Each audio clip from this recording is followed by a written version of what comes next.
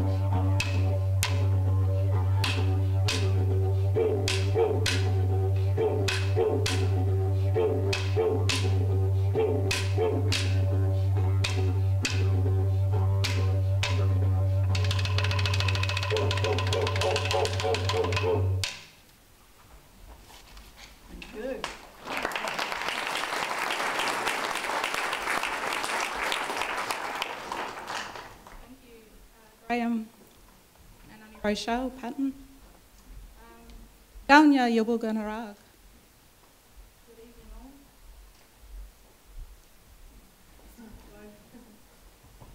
Excuse me. Did this one work? Yes. Sorry. Ngata. Belinda Briggs, Yorta Yorta, Wamba Wamba Winya.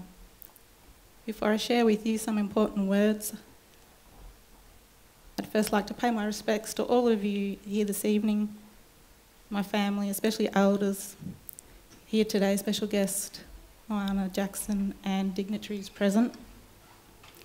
Also pay my respects to Sharon Atkinson Miller, who for the last 5 or 6 years, through Kaiela Institute's Language Revitalisation Program, Yalka Loichba, mentored and also quenched my thirst to know language, Yorta Yorta. The result being a greater affinity with Yorta Yorta Waka, deep appreciation of who I am, and now in a position to share and pass on my learnings and being able to say the following. Nina nita de emalang, umadoma doma galnya nyakramja. Nini damala yenbana irok purok, gara, nini yenbana binero waka, yana banga. Dona daya wamaraman, Yorta Yorta Waka, papara banarak. Nyanak nangari damana nina nyana bura. Muma gani nyakaramja, nya, imago, ninakani, nyuandanganya. We are gathered here today, give love and respect to my elders past and present, and my ancestors born of this country that lived and walked here on Yorta Yorta country since time immemorial. We remember them in our hearts. Thank you, and I hope you enjoy our home. Thanks.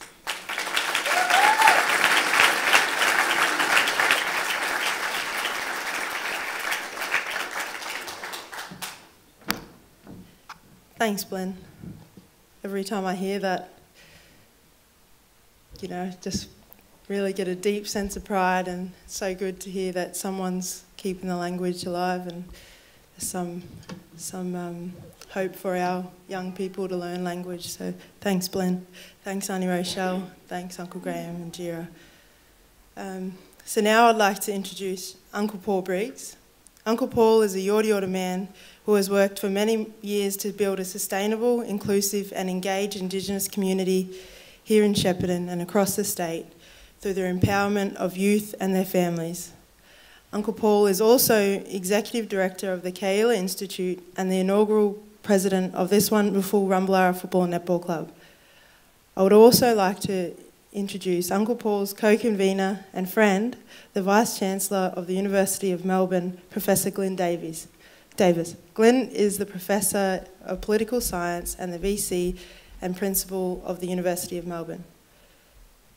Professor Davis studied at the University of New South Wales and the Australian National University, as well as a Harkness Fellow at the University of California, the Brookings Institute in Washington, D.C., and the John F. Kennedy School of Government at Harvard University. Please make them both feel welcome.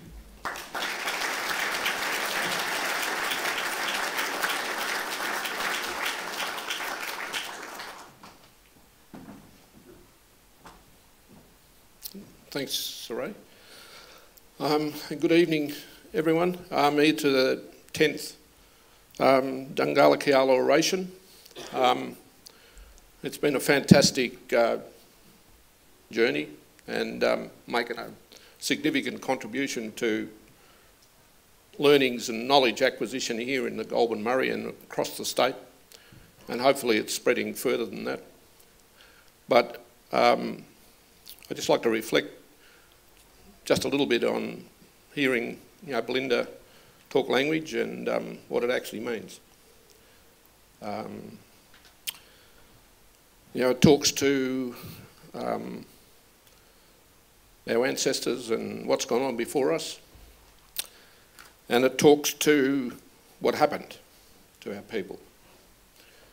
And it's the sounds of the revitalisation or the re-emergence of the language of our ancestors. And it was the language that our grandparents spoke, but it stopped for all sorts of reasons. And here we are at a very poignant time in our history where we've got the capacity for the re-emergence of the cultural expression and the identity of people. So the Dungala Kaiela Oration and the partnerships that have brought us together is built on that foundation of cultural respect, value, and the future of our people, but it's an integrated, intertwined future with Australian society as we know it. I want to just welcome you all to tonight and pay my respects to my ancestors and to my elders and to that wall of great people up there at the back that have made up who we are, to the Aboriginal people and elders that are in the room that have come from other places, to all peoples who have decided to be here to learn about the way forward. And I think that's a really fantastic opportunity for us. I want to welcome Moana Jackson, a distinguished academic and Maori person who's come to share his experiences and his knowledge and his wisdom with us. It's that sort of sharing that will enable us to visualise the sorts of future we might aspire to, given that we've now got a more formal process occurring in the negotiations and the development of a treaty process. What that actually determines in the future will only be when all of you have the opportunity to participate in what it actually means. But it talks to the future of our people, and it talks to the language revitalisation and it talks to the cultural expression of this country. I also want to say welcome to Glyn. This is the 10th Oration, and if you've had a look at the booklets, the contribution by DKO has been immense, that we've been able to bring that contribution here into Shepparton, into the Goulburn Murray, onto Yorta Yorta country, and it sparked the challenge that we thought needed to be sparked about how we move from an intervention deficit conversation into a progressive investment and a rights model for addressing the future of Indigenous peoples. Glyn and the University of Melbourne have been partners with us for the last 14 years, predominantly through the Academy of Sports Health and Education in its early days, which partnered with the Faculty of Medicine to talk about, through the Rumballara Football Club, to talk about life expectancy and quality of life measurements. I think we're moving into that space where treaty can actually deliver the thinking that needs to be had around life expectancy and quality of life, and the sorts of indicators that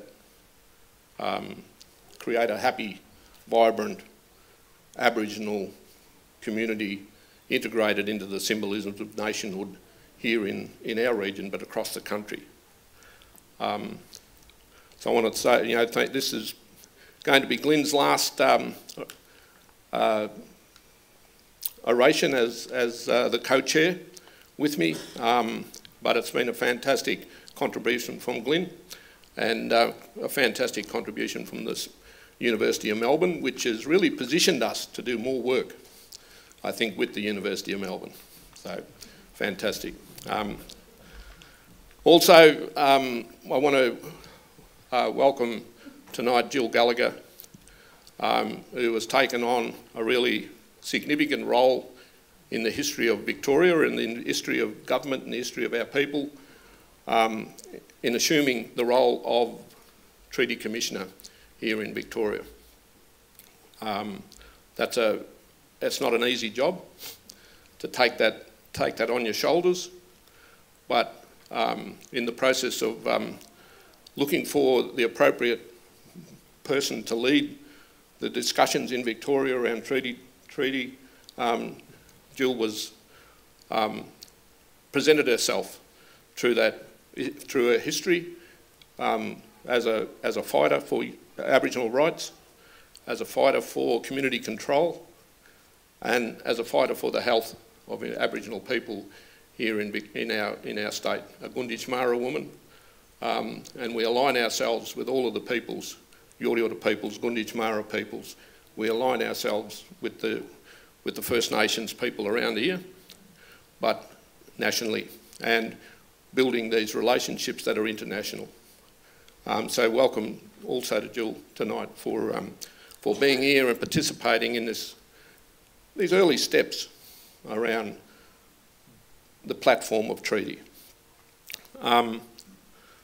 Also, welcome to all of you, and welcome to James Atkinson, who's the CEO of the Rumballara Aboriginal Cooperative, one of our major Aboriginal organisations that are here. So welcome, and welcome to other Aboriginal organisations that are present in the room, and to all dignitaries that are present. The conversation we were having earlier with Glyn and Moana, talking about just where we're situated tonight, you know. And I know we're in the rooms of the Rumballara Football Netball Club, and you know, we're here through the goodwill of all of the young people that own this building and own this piece of land and own the Rumballara Football Netball Club, and we share this space with them. It's a very honoured space to be in. It's a safe cultural space that shares in the cultural expression of who we are in the city of Greater Shepparton. We're reconciling our place in the city of Shepparton, in the city of Echuca, in the townships of Barmer, etc. it's no mean feat around mental health to be able to move from a dispossession process to the missions, to the edges of town and into the towns, and to assume ownership of the infrastructure that dispossessed us. That's not an easy thing to do, but that's what we're reconciling as we build these discussions about how we do that, because it does talk to the future sustainability of our people, our future of building an economy that underpins us, about building a social economy that embraces us, but it talks about also our capacity to build symbolisms that is inclusive into the future. But this is early times. We're moving out of a crisis intervention type of process into a progressive investment process. And our investment is in our own selves, around our cultural knowledge, our cultural expression, and our cultural affirmation. So this is really a fantastic time for us. This year, reflecting on the year, maybe there's 5 or 6 of our elders, and I acknowledge Uncle Boydie, who's present with us tonight, who've turned 90. What a fantastic effort that's been. And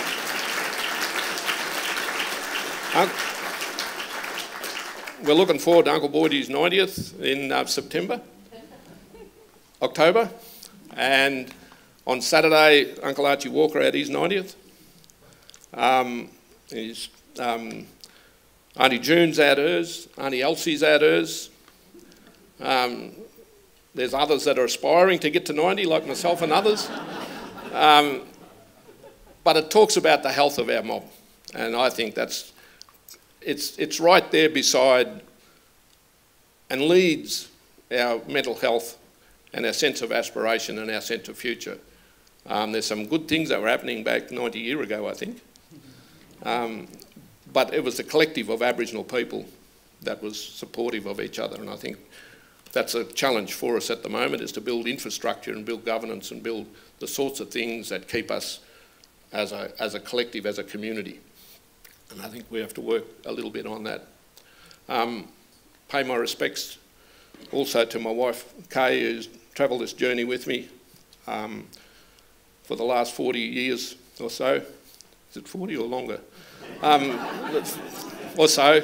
And that's been a fantastic journey as well. And again, it talks to stability. It talks to stability of families when we've got high removal of kids occurring in our community, out-of-home care, on the upward trajectory, that we've got to talk about how we secure this and support the structure of families, and strong relationships and values invested in relationships, and mums and dads, uncles and aunties, nans and pops and others supporting the structure of families. And the Football Netball Club prides itself on supporting families and providing a space that social norms are strong and supportive of families, that kids are enjoying themselves, kids are happy, kids are contented, kids are in school, they're in learning, they're in sport. It's a fantastic opportunity for us to address these things that are prevalent in our community. And I'm talking to Moana about justice issues and the high incarceration rates of Aboriginal people, etc. They're all symptoms of a real challenge that we've got. And the treaty conversation enables us to have these conversations about how do we get to the core root of the sorts of things that's going to drive us forward. So there's lots of room, but tonight, was just to listen to Moana, listen to his wisdom, and to reflect on that as to how we might take that on board in our conversations going forward. So I'd like to just leave it at that and say welcome tonight. Hope you really enjoy the night. There's room for a few more, maybe. So if you want to text anyone to come and join us, there's some room up the back there. So thanks very much.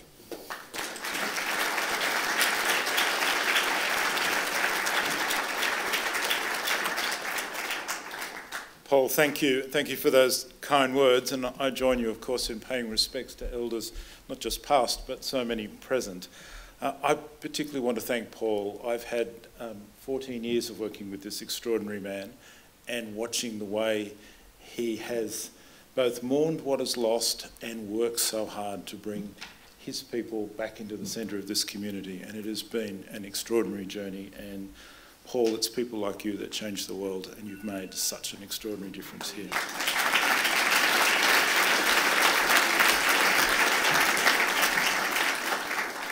And I want to say thanks on behalf of the University of Melbourne, because you made us part of this Oration. I remember our first discussion about doing it and why it might make a difference, and you had this very clear vision that if we could invite prominent voices into the conversation, we could draw them into a discussion, we could make them part of the solution, and we could make sure that we learned and shared. And you've shown through 10 remarkable years of this Oration how that works. So thank you again. I remember the discussion about the very first orator, and there's a lovely description of the very orations in the program for tonight. But inviting Carmen Lawrence was a really inspired idea. The first woman to be a premier in Australia, of course, and her speech on the prejudice of good people in 2009, it really, I felt, was hearing a voice that wanted to address the limitations on Indigenous people through settler history and ask what are the responsibilities of those who've benefited from those limitations in giving back. It was a great speech. And then we've heard a series of people. Paul was very keen that there be a strong business focus because business leaders needed to be part of this conversation. We had the Wesfarmers CEO, Richard Goyder, in 2010. We had the then chief economist of the Bank of America, Saul Leslake, the following year. We had the chief executive of Westpac in 2012. I don't know if he'd ever been to Shepparton before, but he came and he spent time here, and good on him because he spent time in this community, and Westpac got involved in the Kaiela Institute. That was really worthwhile doing it. And then the following year we had the chair of KPMG, Peter Nash. So just a really nice set of things to do. In 2014, we moved venues, I'm sure you remember, to come here. And it was wonderful to come to Rumballara Football and Netball Club, and a very memorable first speaker in the new venue, who was Noel Pearson from the Kaiwhakamārama Institute of Policy and Leadership. And he spoke to the big themes of Aboriginal self-determination and reconciliation and constitutional recognition. And here we are in 2018, still having that discussion, and we'll hear from Moana tonight about that. But it hasn't just been business leaders. We've also had recently the Secretary of the Department of Prime Minister and Cabinet, Martin Parkinson, here. Martin, the most senior public servant in the country, again speaking very profoundly to this question. And last year we had the great joy of hearing from the University of Melbourne's Associate Provost and the Redmond Barry Distinguished Professor of Australian Studies, Marsha Langton, who spoke about her research and the data that she was generating about Indigenous outcomes, which was just extraordinary.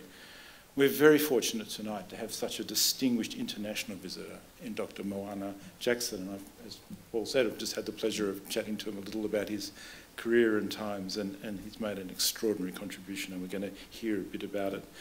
And Paul is right, as always, again, that it's time to start thinking about what do we learn elsewhere? How do we bring that into the conversation here? How do we make that sort of difference? This Oration series was designed as part of the reconciliation journey, and a journey that involves, for institutions like the University of Melbourne, reconciliation action plans, which speak to every aspect of our work, from teaching and learning through to employment, procurement, and to research.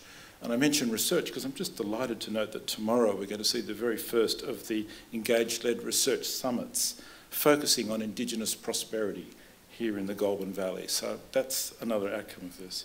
That summit will be co-hosted by Paul Briggs on behalf of the Kaiela Institute and Pro-Vice Chancellor Professor Sean Ewan on behalf of the University of Melbourne.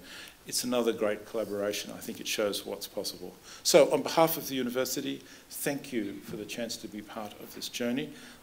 On my behalf, thank you, Paul, for your friendship over my time as Vice-Chancellor, which I've hugely valued and enjoyed. And finally, as Paul did, let me acknowledge the young people of the Rumballara Club who provide us this venue, who make us welcome. and who will be the future, so whose engagement in this process is so very important.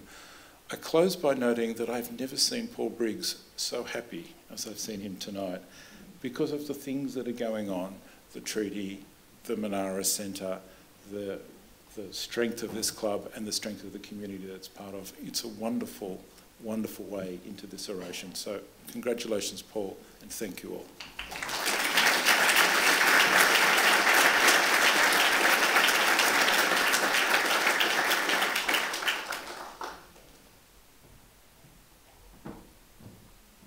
Thank you. I think Uncle Paul's very happy because I think both the senior football and netball teams are in the top 4. So, along with many other things, I think that's a major thing. But thanks, Glenn. Thanks for highlighting the past 10 years of orations and the orators, and putting into context just how lucky we are and how fortunate we are to hear from Dr. Moana Jackson tonight, because I'm sure that if he's following the trend of the last 10 years, then we're in for a treat. And then I'd like to thank Uncle Paul just for mentioning that, you know, what this club and the community and the hub that the football club is for the community, and how it's been built on the values of cultural respect, and how we as a community in Shepparton, we look forward to sharing the wisdom in the negotiation of the treaty, of a treaty, sorry. So I guess now that we're talking treaty, I'd like to introduce Auntie Jill Gallagher. Auntie Jill is as Uncle Paul said, a Gunditjmara woman. Auntie Jill is a highly respected Aboriginal elder.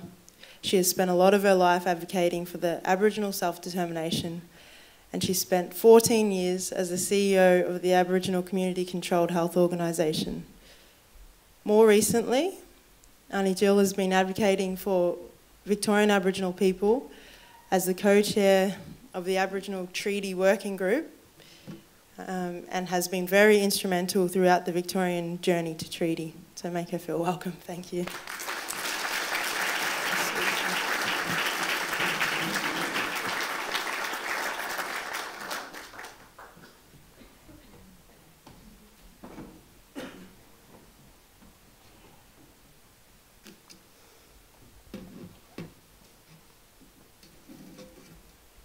Okay. Before I begin, I'd like to acknowledge that I am on Aboriginal land, the land of the Yorta Yorta nations, and I'd like to pay my respects to their elders, past and present. I'd also like to pay my respects to any other elders in the room today, and thanks for that awesome welcome to country and hearing the Yorta Yorta language being spoken. I agree, Paul, it's inspiring. I want to thank Paul and Glenn for the invite to come and hear about what's happening in New Zealand. Looking forward to that. I got lost coming here. This is the second time I've been to the Rumbalara Football Club. And I actually got lost. I ended up at that new complex down there, the sporting complex. But you know what I saw? And my nat sav wouldn't take me anywhere else. And I must have a bad nat sav. But I saw the flag up here flying. It was like a beacon. So I came back out on the main highway and found you. So thank God for that. I was starting to stress out. And thanks for the invite too. Okay, Victoria, we all know that Victoria was occupied prior to colonisation. It's not a myth, it's a fact. Our ancestors walked this country when there was a land bridge between Tasmania and the mainland. My ancestors witnessed volcanoes erupting. And we walked this country when there was megafauna. And they died out roughly about 45,000 years ago.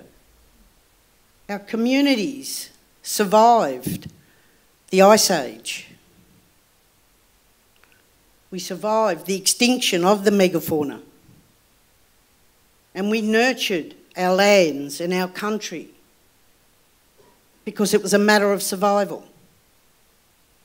Because we needed our country to look after us and nurture us.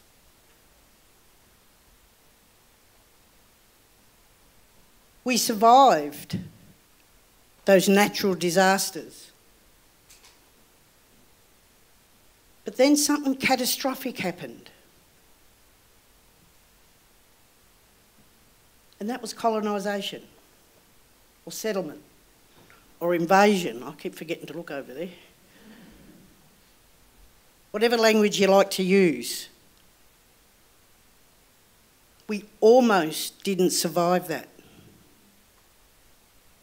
Our people and our countries and our culture and our way of doing business took a beating.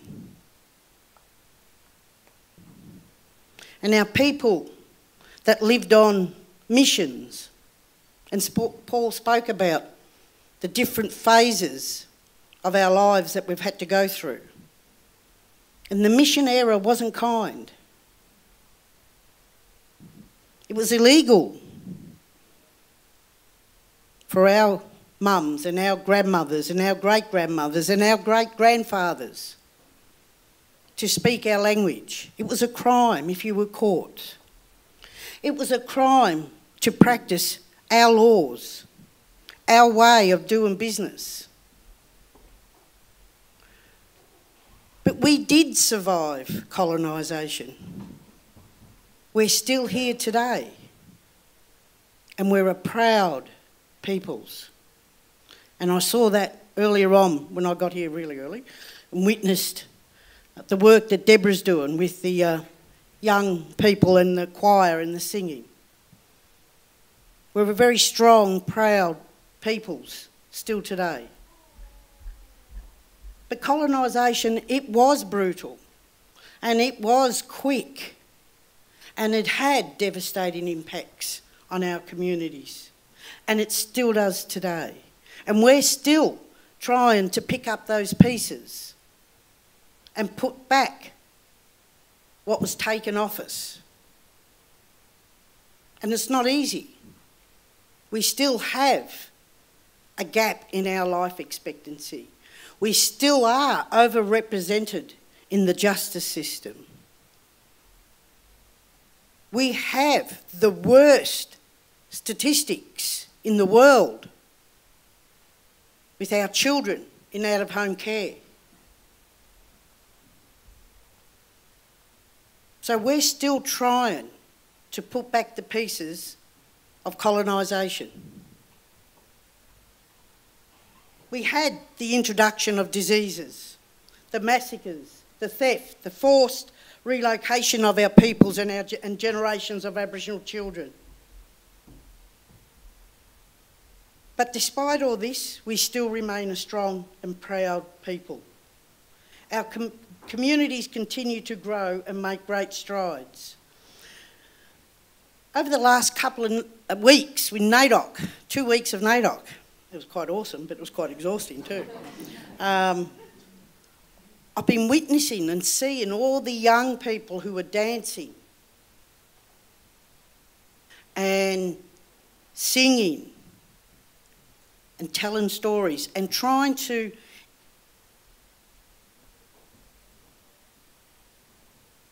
live their culture. But I see a gap.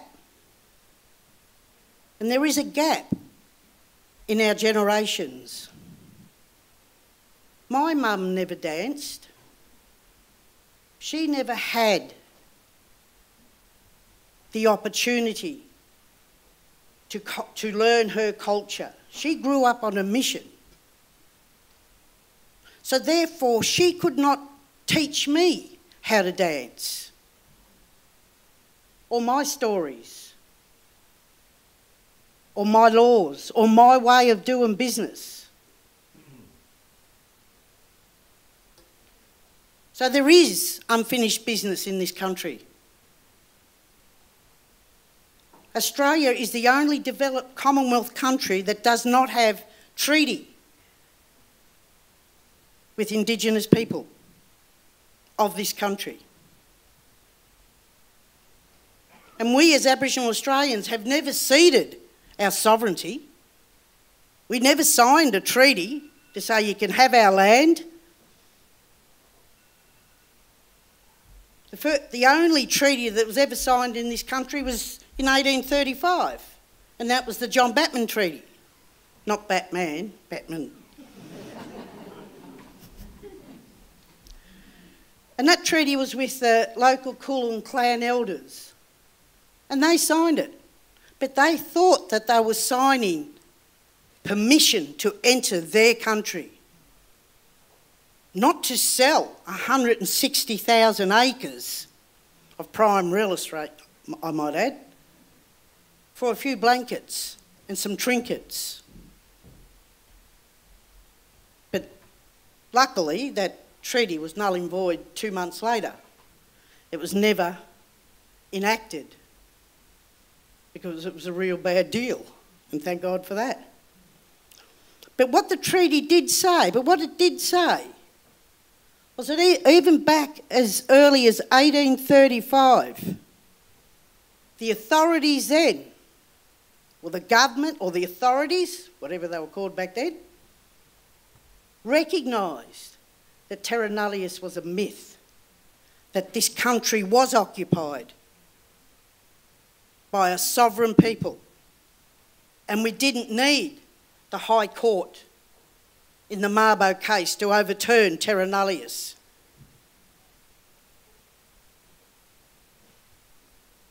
Tonight is an opportunity to contrast our experience with New Zealand. Like Australia, New Zealand was violently colonised. Europeans, in their pursuit to rip resources from the land, displaced people, and also impact on the Māori cultures and culture.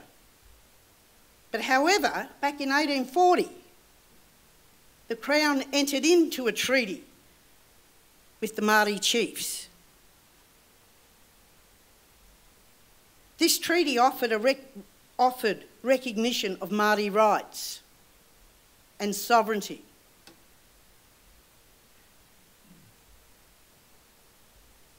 And that was never afforded to us as the first people of this country. Whilst recognising there were differences in the historical context, including a unique distrust of French settlement, I wonder why this basic extension of humanity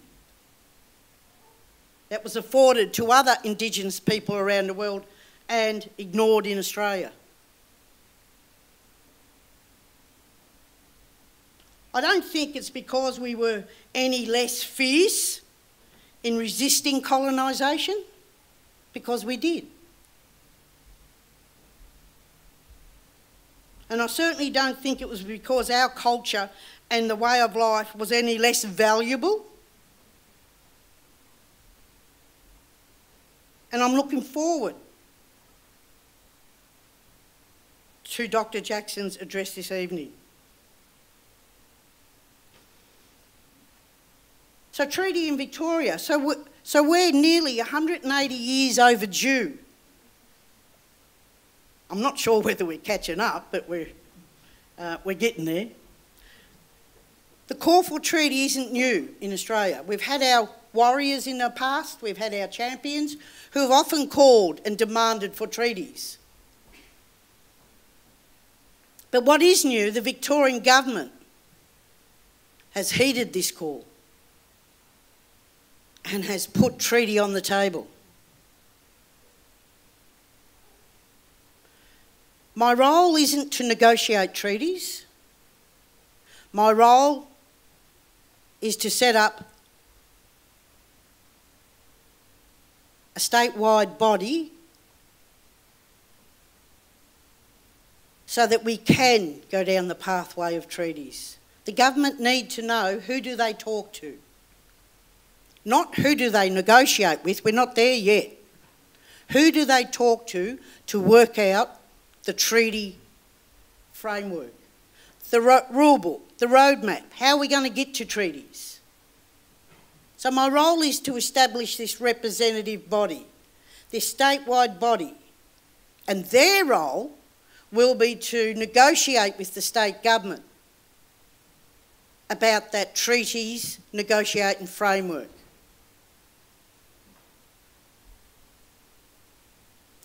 My role is to set up elections for this statewide body, because it will be a democratic process. There will be approximately 30 people, all traditional owners from country within the state of Victoria. Because if we're successful, it's a treaty with the state government, not the Commonwealth. So we need to make sure that we elect our best hunter-gatherers, because their negotiation, their role is to set up how we're going to negotiate treaties. Is it going to be one treaty? Is it going to be clan-based treaties? Therefore, multiple treaties. What's on the table? What's off the table? What's within a state government remit? And what's the time frame for that? That's what this statewide body is to work out. All those unanswered questions. So in Victoria, we are further down the road to treaty than we have ever been before in this country, anywhere. We actually have a piece of legislation that got passed through the lower house and the upper house. It is now an act of parliament. The first legislation in this country that commits a government to talk to this statewide body, that commits the statewide body to set up a treaty authority, that commits the statewide body to ensure that the government sets up a self-determination fund and what that's going to look like. That's what that legislation does. First ever. But we still have a long way to go, and there are challenges. It's not an easy road, as Paul would know. For the past 2 years, we've had Aboriginal people from across the state of Victoria, all traditional owners in their own right, who have helped us work out how do we go down this road? How do we begin the conversations? How do we begin setting up this framework? 2 years of hard work by volunteers who have got us where we are today. And I think I've used up my 5 minutes, so I better close. Again, Paul, thank you for the opportunity to come and listen. We are at such a critical point in our history and in our struggle for the rights and the recognition of our people as fundamental sovereign people. I ask all Victorians, both Aboriginal and non-Aboriginal, to get behind the process, to stay informed and keep these conversations going. We've got to at least get to the negotiating table. Thank you.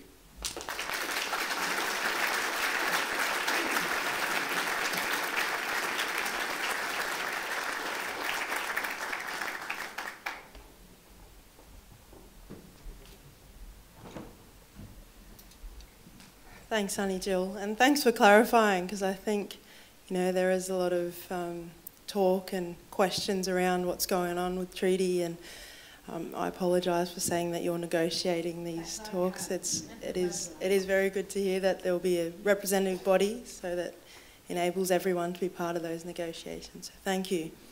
And I didn't notice that 5 minutes, so thanks. And just while we're on that, could I please ask that everyone turns their phones off or onto silent?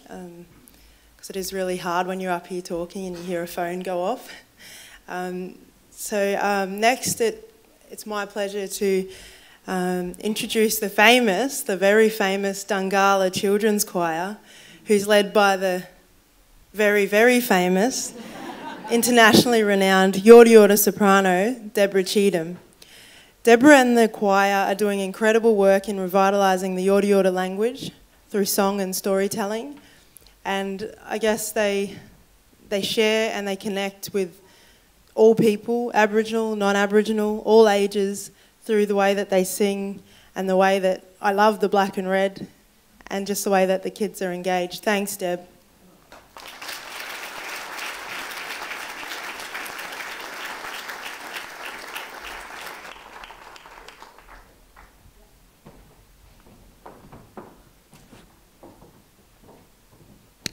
Aha, we have sound.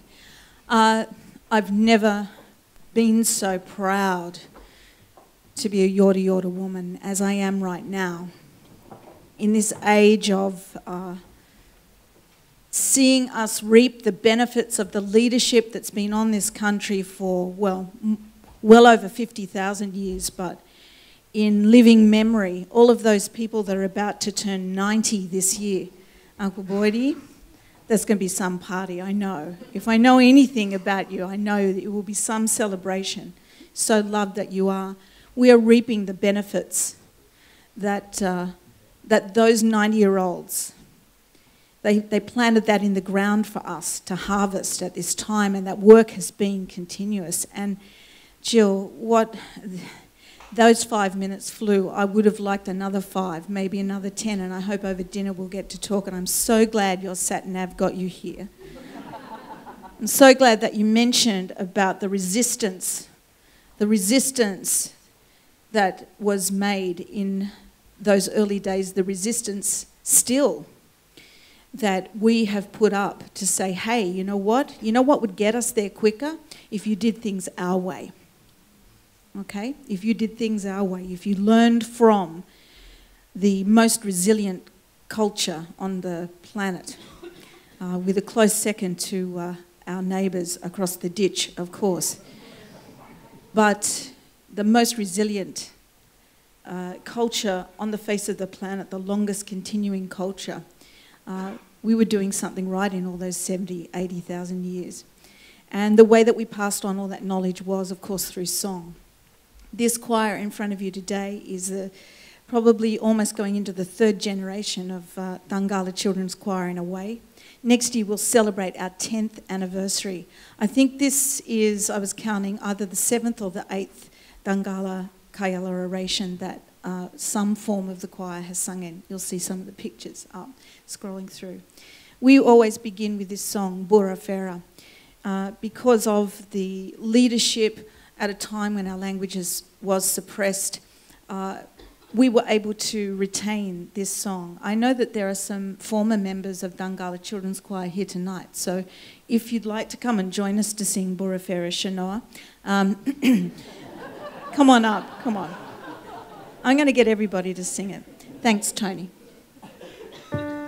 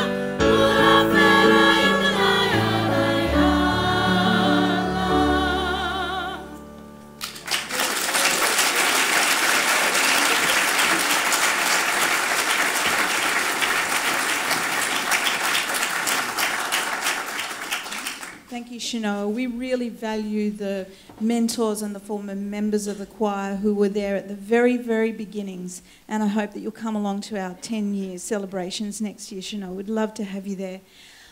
This choir has travelled to many destinations around the country, and later this year, Jill, we're going to be down on your beautiful volcanic Gunditjmara country to sing a work that Vicky Cousins has helped me to create, which really is in honour of all of those who fell in those wars of resistance in the 1800s. And down there on Gunditjmara land, that war of resistance became known as the Umarala War.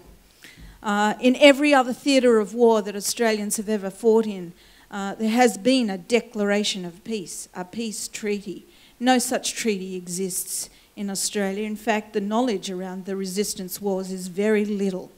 And so Umarala, a war requiem for peace, will be sung on country on the 14th of October. And these children, some kids from Gunditjmara country and some children from our Dungala Children's Choir in Geelong will join together to perform alongside the Consort of Melbourne and an ensemble of musicians of the very finest calibre. This will be sung entirely in Gunditjmara language. It's some 70 minutes of music, and these children are in the process of learning your language. We were not going to sing this song on the program, but I have to put it in, Tony. I'd like to put in a song which particularly welcomes you. The very first word that I ever learned in your beautiful language was Ndatnwa. And this is a song that we wrote many years ago. It's called Our Song, and it sums up the philosophy of Dungala Children's Choir, that a song is not just a song. Why do we study anything? Why do we study medicine to heal ourselves and to live longer? Why?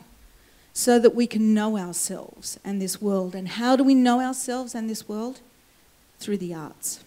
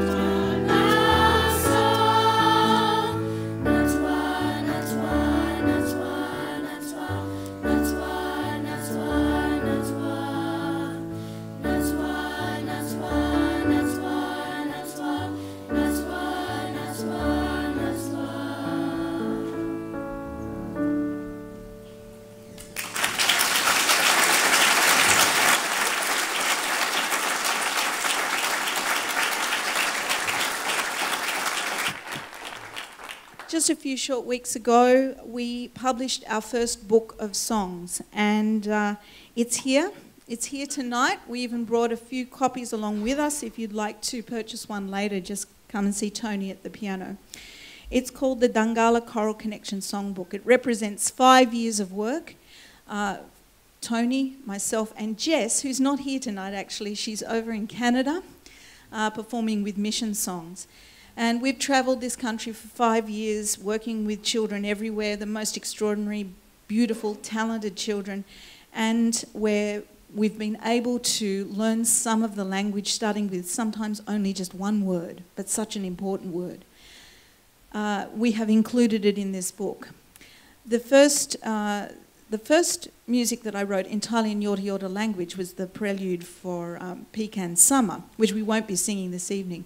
But the second song was Galnya Ninak, which, with the help of Auntie Zita Thompson-Briggs and with the help of Belinda Briggs, who spoke so beautifully at the welcome this evening, we've been able to not only sing this song and put it into the book with beautiful art by Yorta Yorta artist Lynn Thorpe, but we've also made a CD, which we also have this evening, a live recording of the concert which launched the book in Melbourne just a few weeks ago. Galnya Ninak. Where are all my people? They're on this beautiful country. My people are here.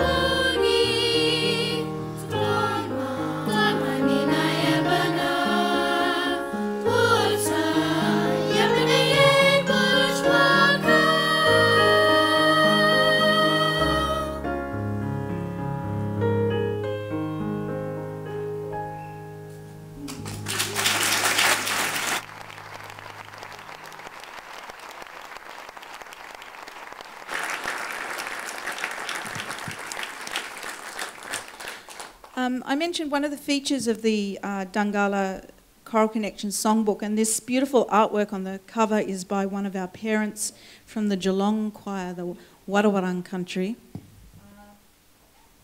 Lynn, I know you're here. I'm going to show your work. It's right there at the top. You can see. And throughout the entire book, we commissioned art for this book from people living on the country where each of the songs comes from. And that is because the arts were never siloed as they are now in practice. The dancer was often the singer, and the singer was the painter, and the painter was the storyteller. And so that way of the arts being integrated in practice is also important. If we want Aboriginal people to take their rightful place all across this nation, we need to understand that integrated approach is so important. But there is work to do yet. And Dr. Jackson, I know you're going to address this, and I'm very much looking forward to your address too, because I know the impact that journeying to Aotearoa for the very first time about 20 years ago had the impact on me, to see Māori people everywhere, in every walk of life, and holding office and, serving you on the plane, behind the counter in the bank, everywhere, something that I hadn't seen as an Aboriginal woman in my time 20 years ago. That is changing. But I've promised Dungala Children's Choir that we will always sing this next song, Do You Know Me? And we will particularly always sing it while it's just still so necessary in this country. It's the first song that I wrote for the choir, and it really speaks to the heart of what I mentioned before, that we need to have a reciprocal understanding of one another in this country. It's not simply a question of Aboriginal people getting up to speed on non-Aboriginal ways of doing things. It's absolutely imperative that Australia recognises that 70,000 years of culture is worth something. In fact, it was worth a great deal. In fact, it sets us apart in the entire world. And so we ask non-Aboriginal Australia, we know you, but do you know us?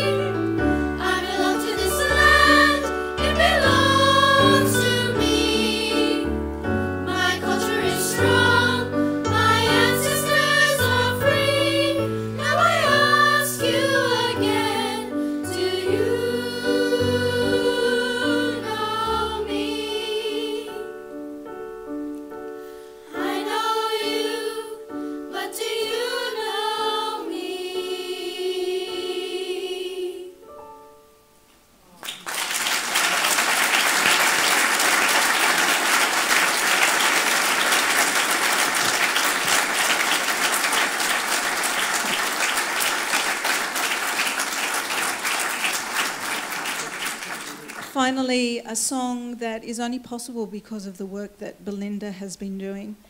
Belinda, I know that you'd want to say that you're standing on the shoulders of those elders who held that language and they buried it deep. And I know that we've made a contribution to changing the way we speak about that. Fewer people now are saying, oh, the languages were lost. They were not lost. We would not be that careless. Those languages are buried deep in the ground, deep in our hearts for safekeeping, for the safety of our children. And now that they're being revitalised, we need people like Belinda to come along to a little workshop that Tony and Jess and I ran so that we could write this beautiful song. Bira Mamana. It means heading back to the nest. Some of these children will be heading home to do their homework, give a driving lesson. Probably I heard somebody, that's scaring me. And later on this evening, we'll all be heading home to the nest and we'll be remembering the words that these beautiful children have sung. And I hope that you will come to hear them sing in Port Fairy if you can make it on the 14th of October. If you can't, then I hope you will take home a copy of the book or at least put an order on one for one. We're very, very proud to be here on Yorta Yorta country, the country of my grandmother, Sissy McGee. Thank you.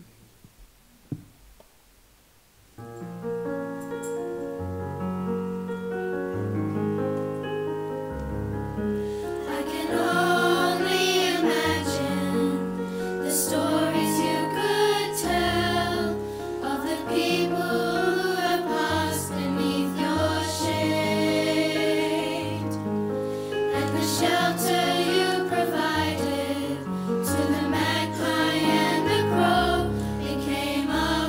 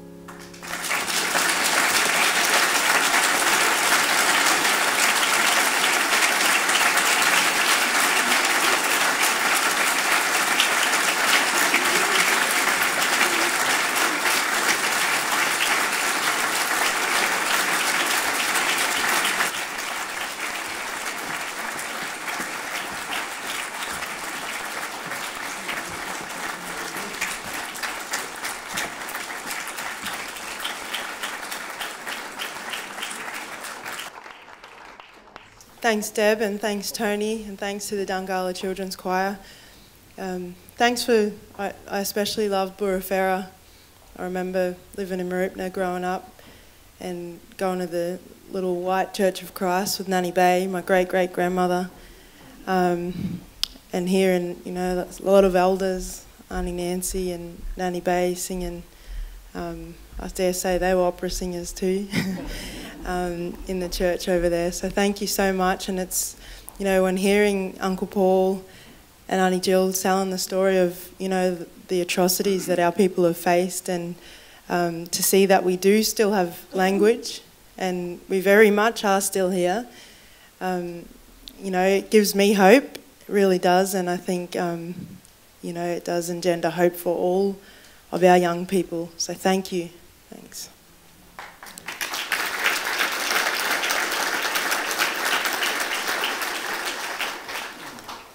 And next up, I'd like to welcome Dr. Moana Jackson. Moana is of Ngāti Kahunungyu, Ro Ngumai Wahine, and Ngāti Puro descent.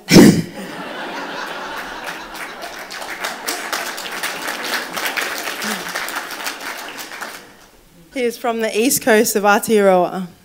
Moana is a highly regarded lawyer who spent time studying at the Victorian University in Wellington and Columbia University in New York. Moana is highly regarded throughout Māoridom and mainstream Aotearoa for the important contribution he has and continues to make to the struggles of the Māori people in terms of the Treaty of Waitangi. Moana has recently co-chaired a working group on constitutional transformation that was responsible for developing a new constitution based on the Treaty of Waitangi. Please welcome the 10th annual Dungala Kaiela orator, Dr. Moana Jackson.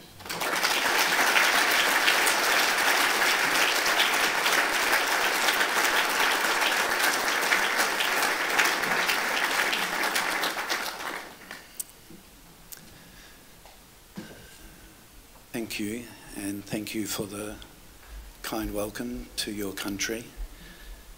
I too would like to acknowledge and honour the traditional landowners, and if I may, I'd like to do so in my own language.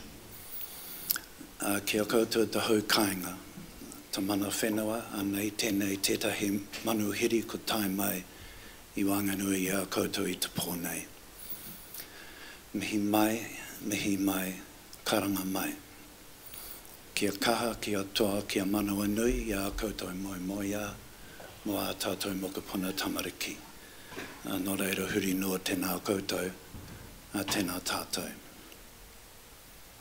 It is really an honour and a privilege for me to come to this place for the first time, and an a special honour to be asked to give this oration.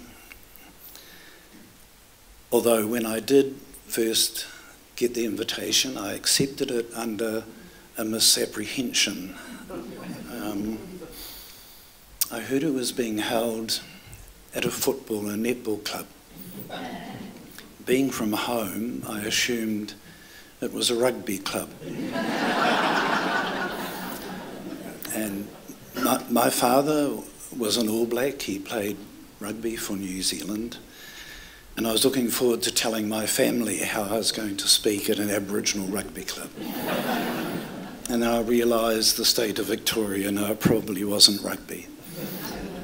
But it is a delight to be here, and particularly in this club, to see the story that's told on the back wall, the people who are honoured there, the contributions which they have made.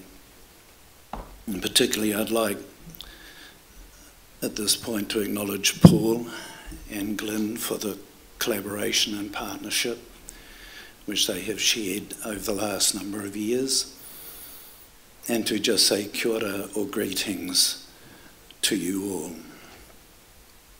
I would also like to acknowledge someone from home sitting in the front row who It was a pleasant surprise to see here tonight, tēnā koe Ruth.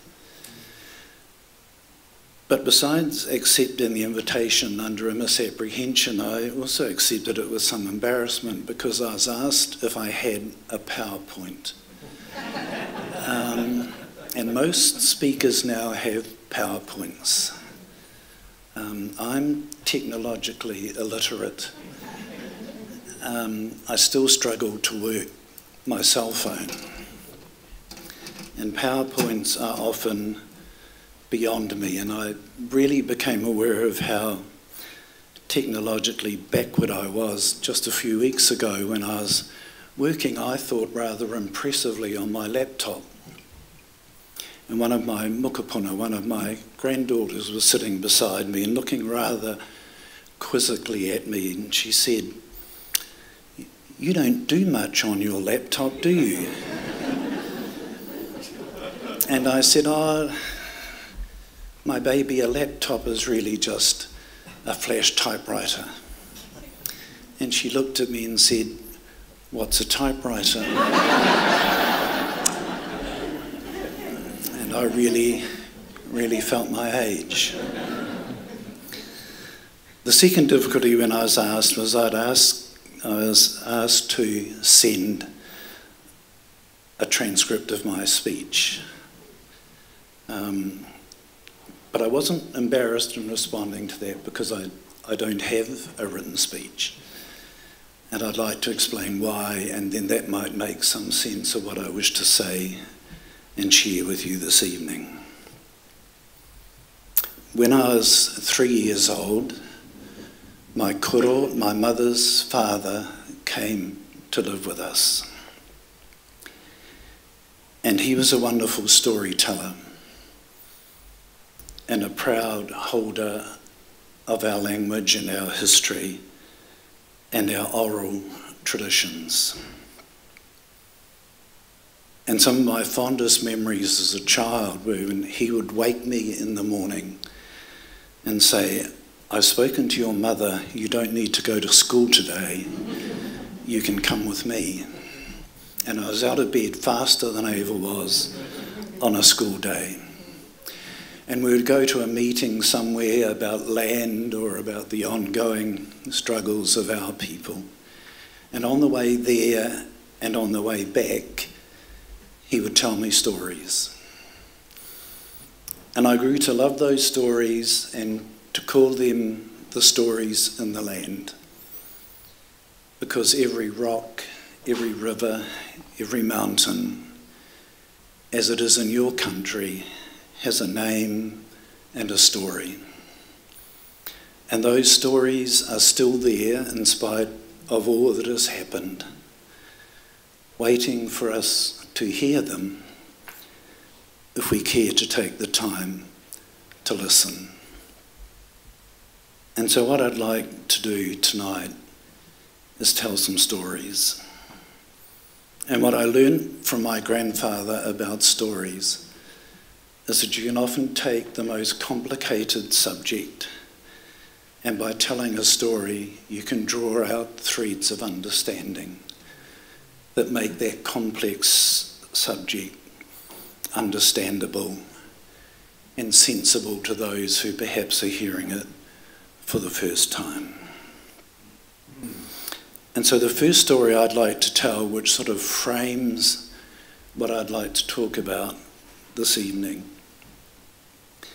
is one that I'm going to tell in two parts. The first part now, and I'll come back to the second part of the story near the end of my time with you.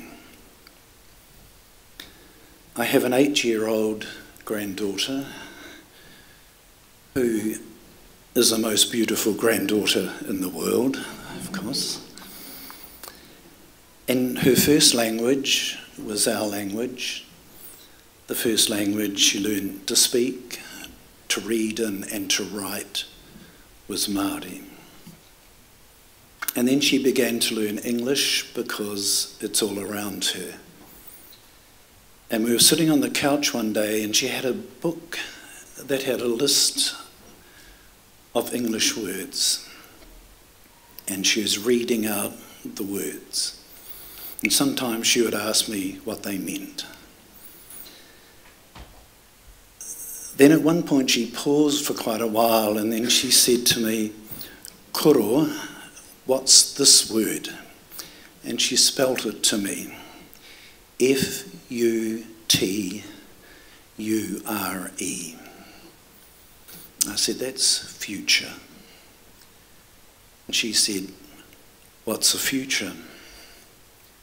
Do you know how hard it is to explain to an 8-year-old what a future is?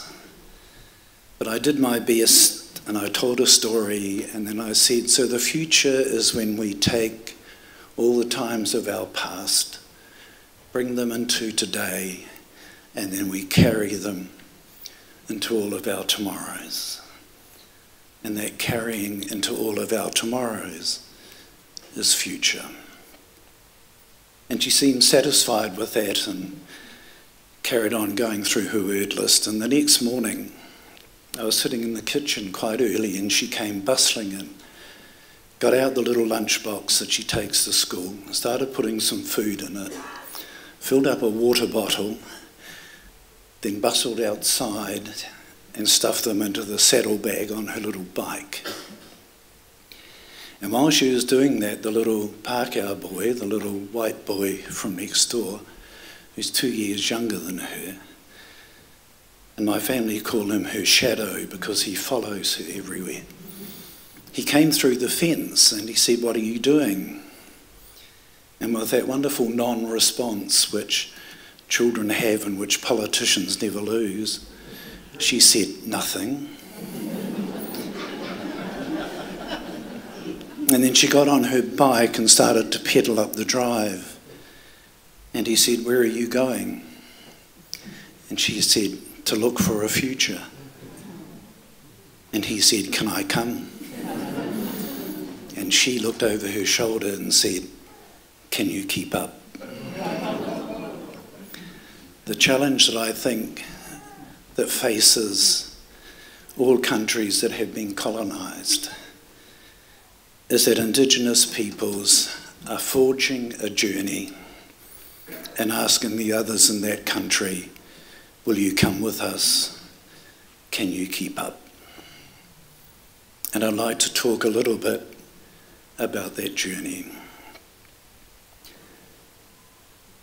In 1923, a small group of Māori people travelled to Geneva in Switzerland because after years of breaches of our treaty by the government, after years of fruitless journeys to England to meet the king or the queen with whom the Treaty of Waitangi was signed, frustrating journeys which cost a lot of time and money for our people and brought no positive response, they heard of this place that had been established in Geneva after the First World War called the League of Nations. And so this group of our leaders said, perhaps we should go to this new place. Perhaps we should go to this League of Nations, governments from around the world, and see if they will listen to our stories. So they travelled by boat to England, then across the Channel, and then by train across France to Switzerland. It took them 4 months.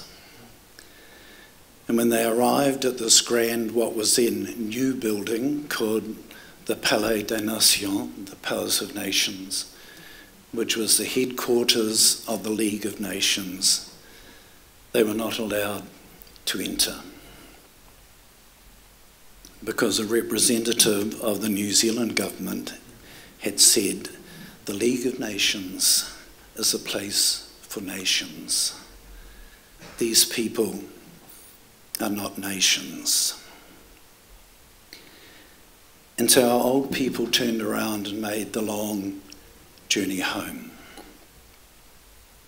One of the members of that delegation was an elder of our people, And when he got back, he reported that the halls of that palace are not yet ready to hear our stories. The walls of that palace are not yet ready to hear our voice. 50 years later, almost to the day, that grand palace in Geneva,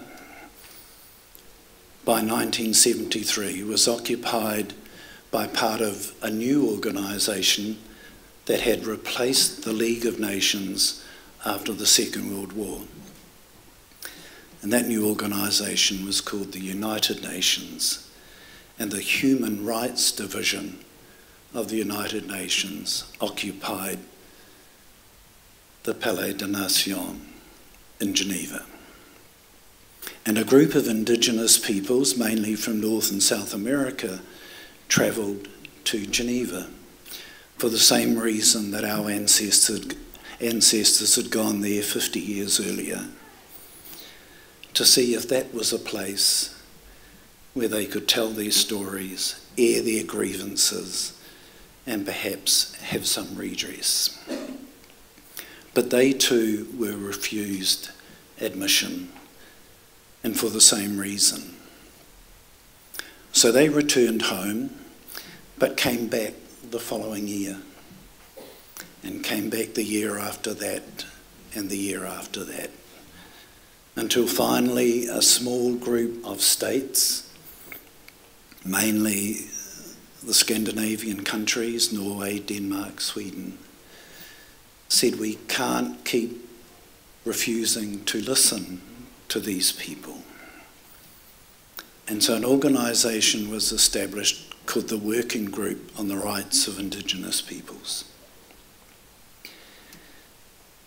And it was the first international place where Indigenous peoples could go to tell their stories.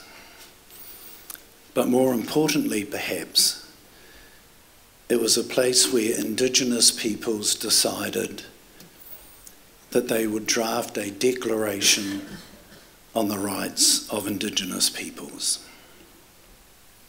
It was, in a sense, a place where people at home on country could become at home in the world. And I was asked to go as part of the first Māori delegation to the United Nations, and subsequently was asked to chair the Indigenous caucus in the 20 long years that it took to negotiate the declaration. And there are a number of lessons which I took from that, which I think are still relevant for Indigenous peoples today. The first is that all of the Indigenous peoples who came to Geneva each year for the meetings that were drafting the declaration, and many came from Australia and from countries all around the world, had stories of dispossession, of violence, of the genocide, of colonisation. And those stories were often shocking and sad to hear. But I always found that in those stories there was actually also a noble beauty, the nobility of survival, the nobility of resistance, and the beauty of people who would never let their stories and their lands die.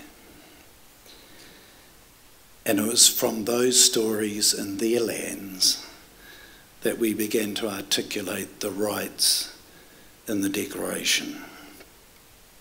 And the reason why Indigenous peoples wanted to do that was because one of the things that colonisation does is it denies the humanity of Indigenous peoples. It declared, whether in Australia or New Zealand or Canada or Kenya, it declared that Indigenous peoples were less than human. And so to articulate for the first time a declaration on the human rights of Indigenous peoples was a very public and international attempt to reclaim the humanity which had for too long been denied to us. And when I was asked to chair the Indigenous Caucus,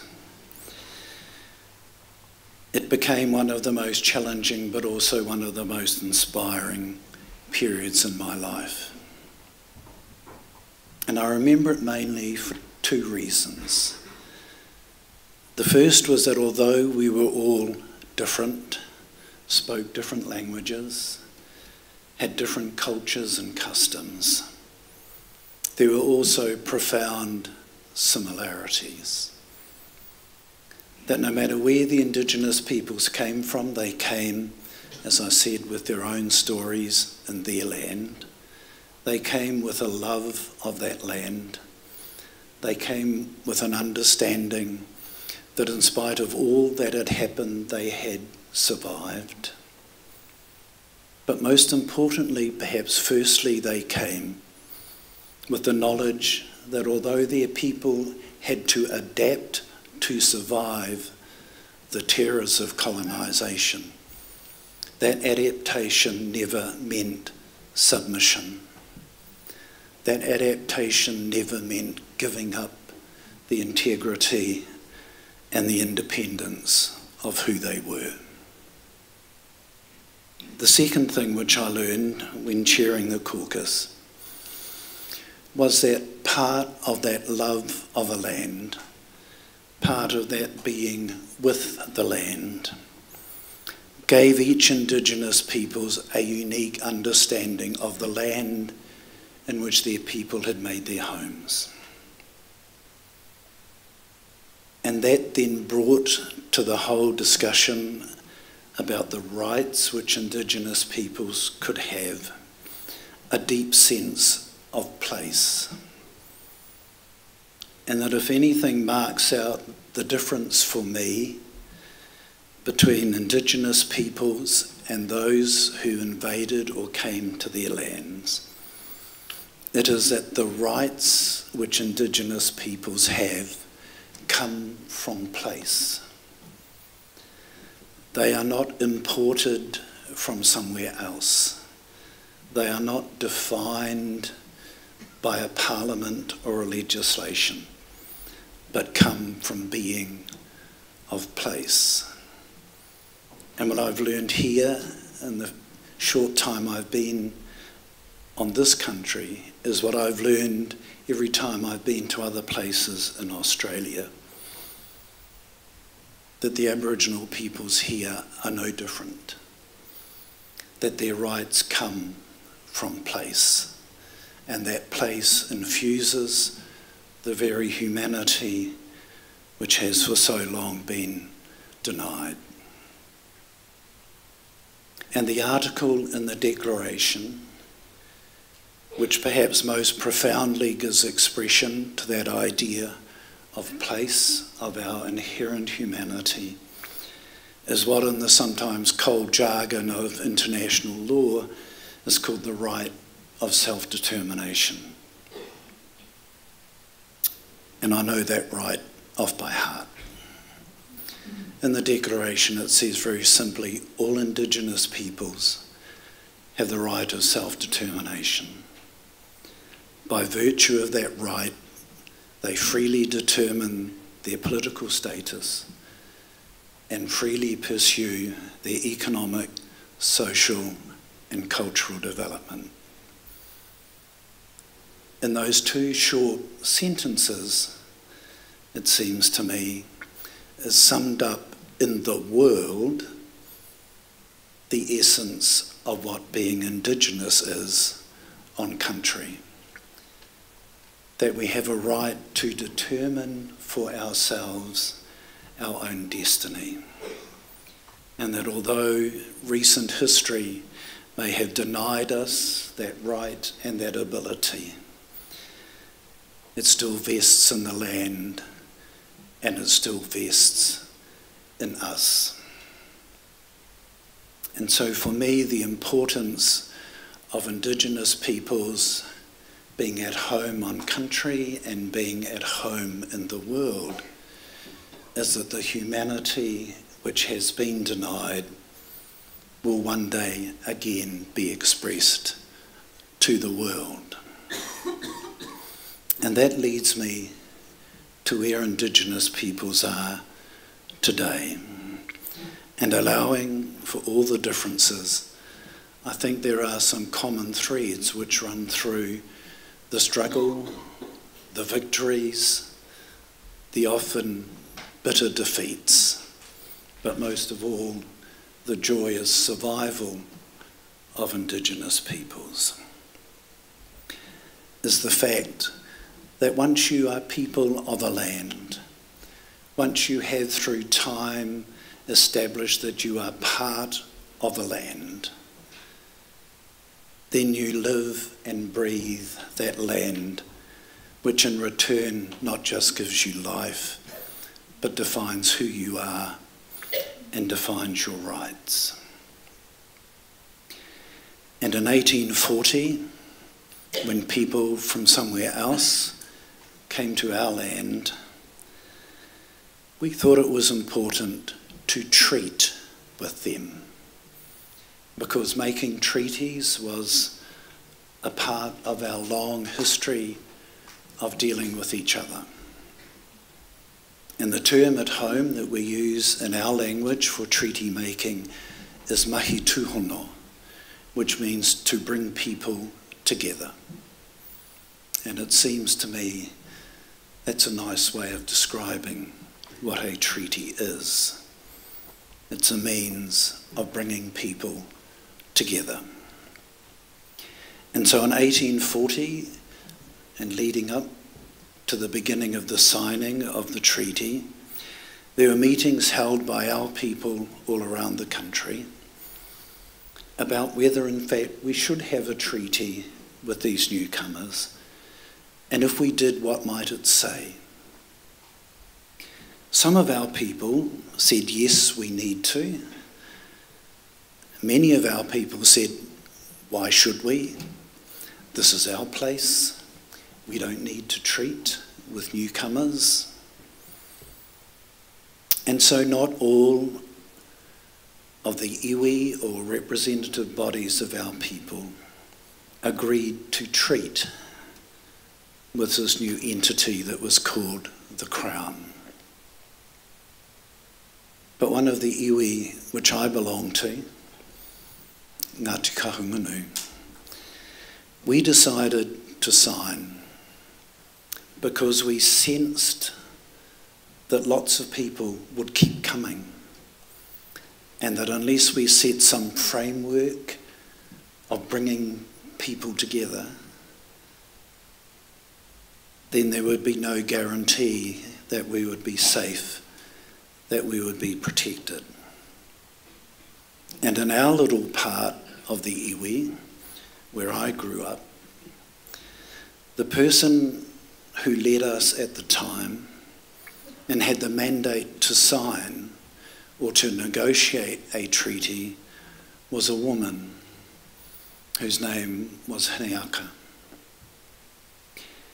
And so when our people made the decision that they would treat with this thing called the Crown, it was Hineaka who was to do that on our behalf. And so when the meeting was held with the British government officials, and then the request was made for those who wished to sign to step forward, and she stepped forward.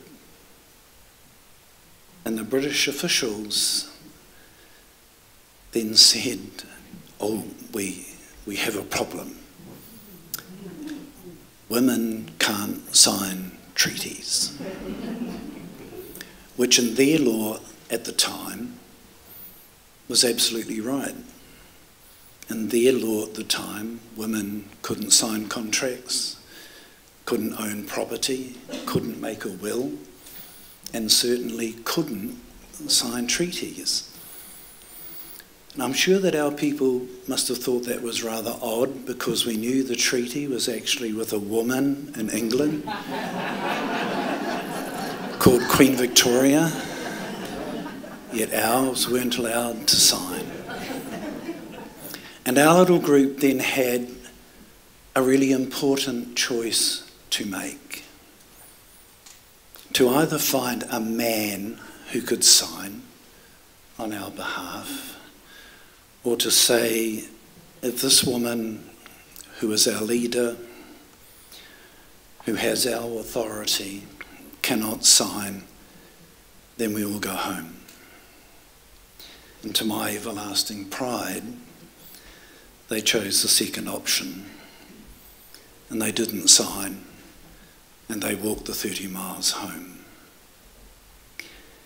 And so that ancestor for me is one of the many heroes that I have. My mother carried her name, Hineaka. My youngest granddaughter carries her name, Hineaka. But the fact that we did not sign the treaty for that reason did not mean that we did not want a relationship with these new people. And the word treaty, did any of you study Latin at school? Oh, I thought there was a bit of class down here. I asked some young people that today and they all looked blankly. I had to do Latin when I went to high school, and then at law school, when I was at law school, Latin was compulsory for the first year. So I studied Latin for 5-6 years, and I never learned much except that I can work out where a lot of English words come from.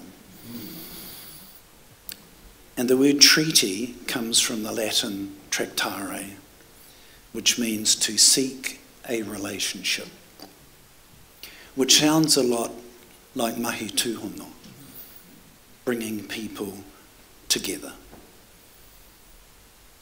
And so although we did not sign the Treaty of Waitangi, we always wanted and sought a relationship with these newcomers. But the relationship was always based on an understanding that we would remain an independent and self-determining people. And sadly, the long history at home since 1840 has been a constant struggle by our people to maintain that self-determining ability to define what we feel is best for us.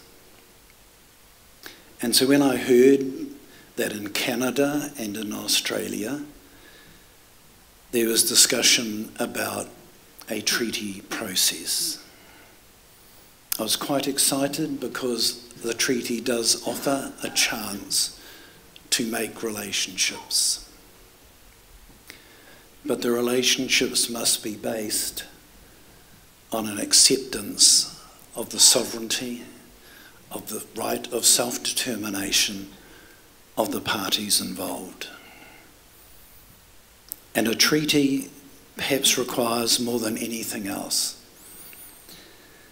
a particular recognition of the status and place of the Indigenous peoples who are treating.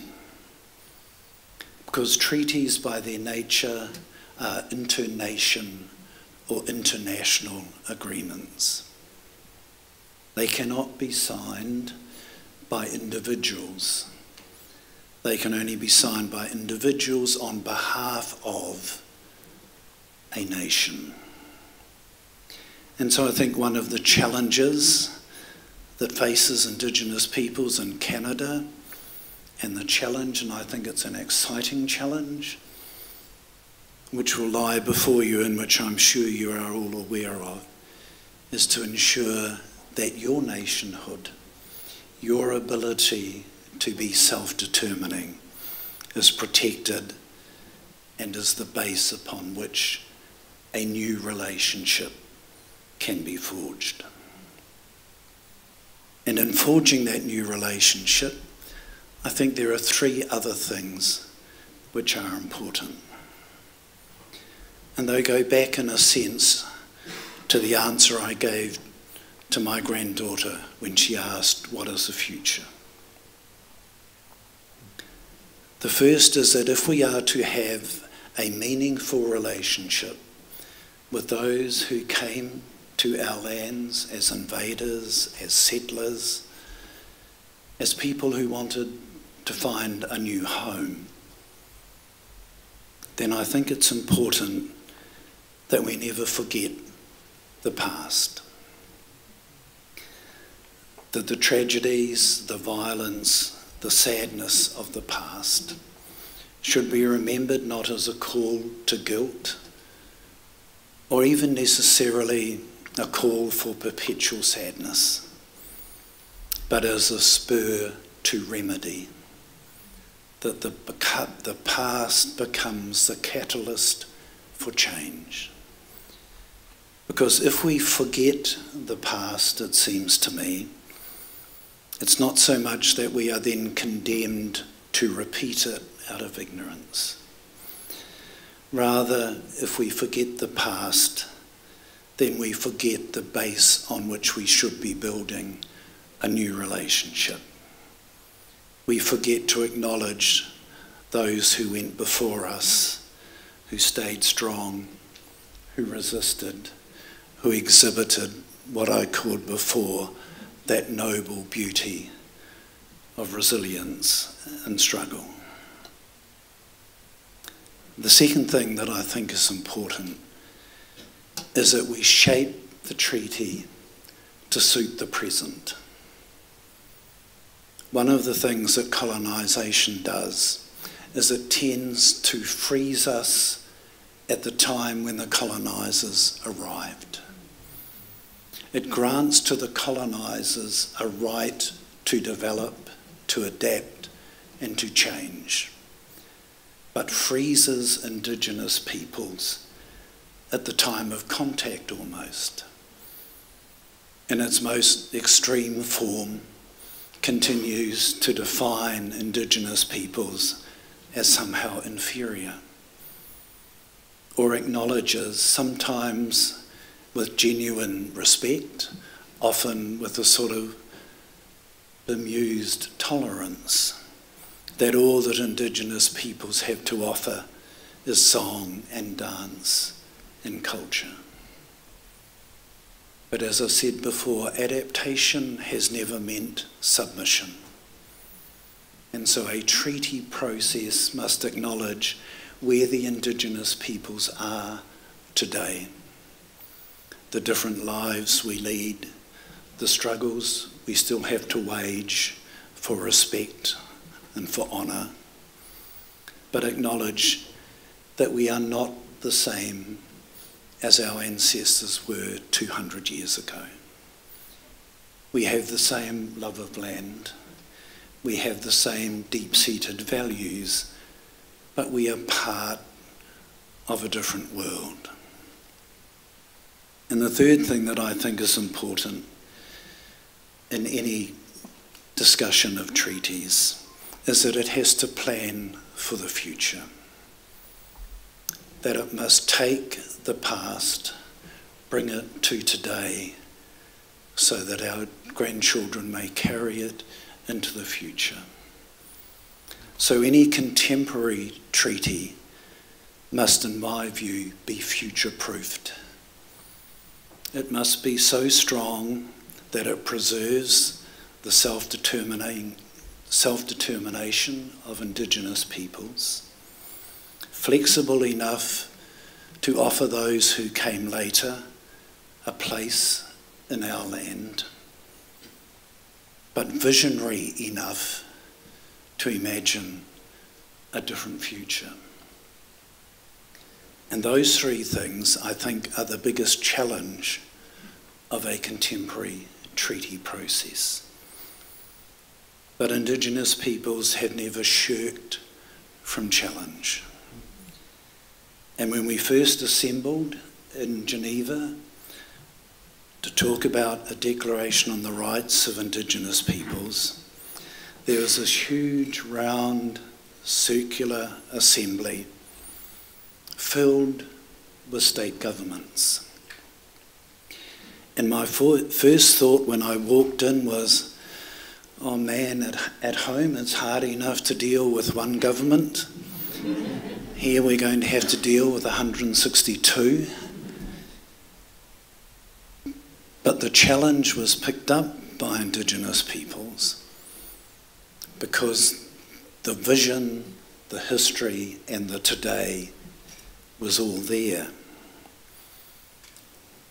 And that was illustrated for me perhaps most vividly in 1992, which was 500 years since Christopher Columbus stumbled into the Caribbean. And so the Indigenous delegates from North and South America, and there were hundreds there that year, approached me as chair and said, can we have a minute's silence before we start tomorrow?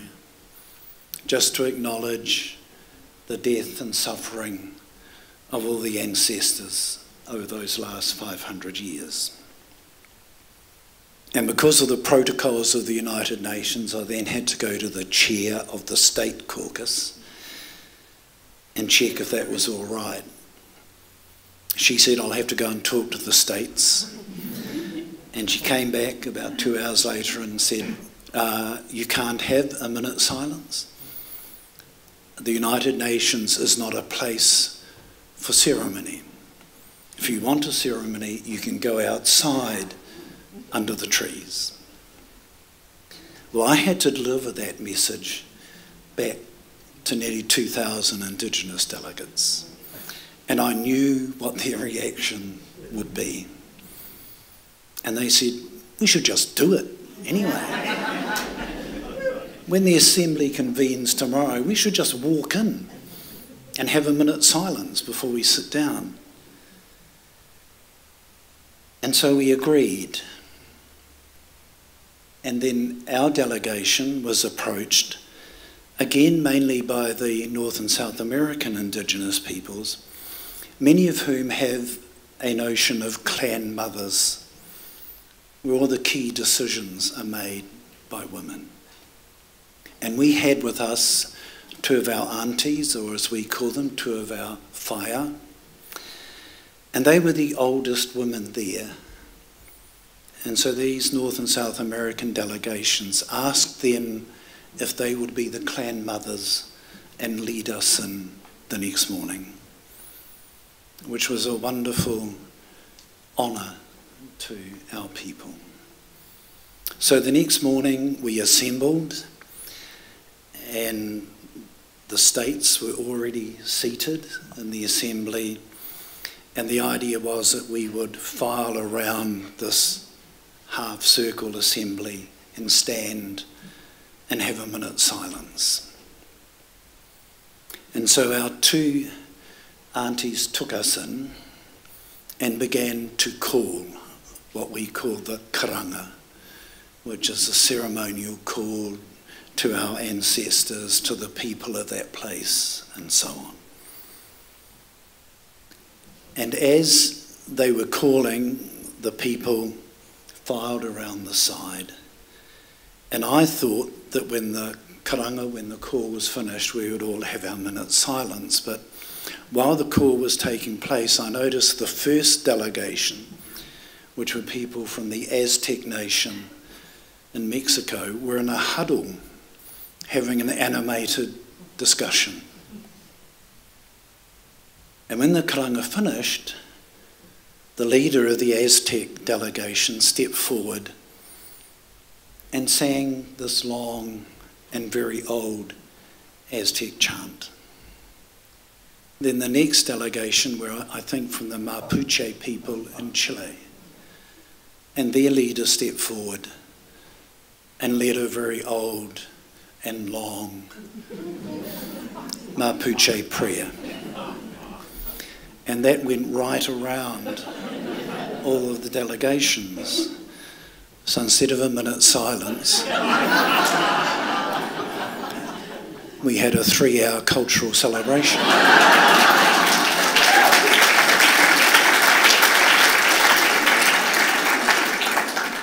And when it was over, I said to her, that was just really so amazing, wasn't it? And she said, and she was one of those generation of our people who spoke beautiful Māori and spoke English like she was the Queen of England. And when I said that was just amazing, she turned to me and she said, "My dear, self-determination takes many forms." And indeed it does. And so if you embark on this treaty process, how you express your self-determination is for you alone to determine. And you may do it differently to us, and we may do it differently to Native American peoples and so on. But that difference doesn't matter. What matters is that we do it for ourselves. And as we do that, can I just close with the second part of my granddaughter's story? Because when she pedalled off on her bike that morning to look for a future, with her little Pākehā mate running behind her, trying to keep up. And she was away for quite a while. And when she came back finally, and I said to her, "Oh, where have you been?" She says, "Oh, I went to look for a future." And I said, "Did you find it?" And she said, "Well, no, it was in front of me all the time." And I rode past the school, and I rode past the football ground, a rugby ground. I rode past the rugby ground, but it was always there, past the trees, past the mountain. And I said, well, that's what a future is. It takes us with us. And she put her lunchbox away and said, well, I think I'll just go and dream what a future might be. And that perhaps is our greatest challenge. That we do not get constrained by what a government says a treaty relationship might be. We do not get limited by what others tell us the future might be. We do not get hamstrung by a notion of what people say is realistic or unrealistic, but we dare to dream. We dare to imagine something different, because the future in the end will be whatever we imagine it to be. And if we imagine it to be a better place for our grandchildren and our great-grandchildren, if we imagine it to be a place where everyone on our country feels at home, then the question to everyone else on our country is indeed, can you keep up? Are you prepared to share this dream? So in whatever lies ahead of you on this country, I wish you well. Thank you so much again for inviting me to share some time with you. It has been an honour and a privilege, and I hope one day I may return. Thank you.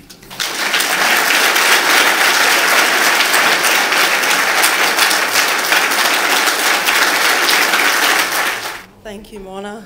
Thank you very much. That was so moving and I guess so challenging, setting us all up for a challenge. And I'm not going to say too much because I next want to invite James Atkinson to respond with some closing remarks to Moana's beautiful oration.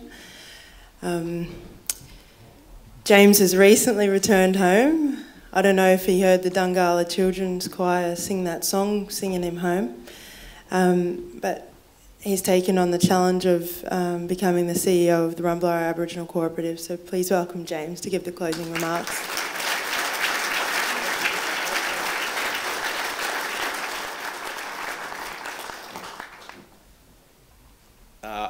I just want to say thanks, Uncle Paul, and for giving me the opportunity. It's really great. Certainly for me, before I begin, I'd like to acknowledge one, that I'm home, and it's really great to be home. Two, that I stand proud to be the CEO of Rumbalaya Aboriginal Cooperative. It was good to come back home. I want to acknowledge a special lady who continuously and tirelessly was always at me to come home, and only this year she passed away, which is my mother, Patricia Atkinson, who was always on for me to come home. So, Mum, I've come home. 3 months too late, but I've come home. I certainly want to acknowledge the traditional lands, and when I do this, I certainly want to acknowledge and know that I feel proud that I'm in a room of esteemed elders, elders that I've grown up around. Most of them I certainly have learned a lot from, so I certainly want to acknowledge them. Before I do, I think there's probably something I want to actually say, that I grew up around a lot of elders, and it was about families of families. And for me to come back home, one of the things that's really important for me is to acknowledge the Yorta Yorta people, but also to acknowledge the other clans and certainly the Bangarang people in that. But I'm proud to acknowledge my Yorta Yorta elders who have been inspirational, and certainly Uncle Paul and Uncle Boydie and other elders in this room have certainly helped lead me and inspire me, certainly in terms of my grandmother and grandfather, who would not let me live it down to always make sure I was at schooling and doing schooling. So I just want to do that. My reflections to how do you follow 4 amazing speakers, but certainly especially Dr. Moana, an amazing speech, but I'll do my best to try and capture certainly some of Dr. Moana's speech. In doing that, though, let me first capture a little bit of what Uncle Paul said, because I think it's important that we acknowledge the journey. And Uncle Paul spoke a lot about our ancestors, about what happens to our people, that we need to be strong in our cultural expressions. We need to look at what it means for our future. The strength of our journey is defined by our history.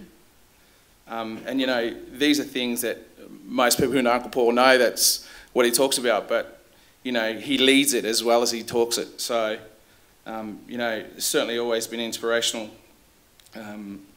Professor Glynn talked about the strength of partnership between Aboriginal and non-Aboriginal people, and certainly reconciliation, but I think probably one of the big things is it just says that, you know, people should have always been walking with Aboriginal people, but I certainly want to acknowledge that the 10 years of that.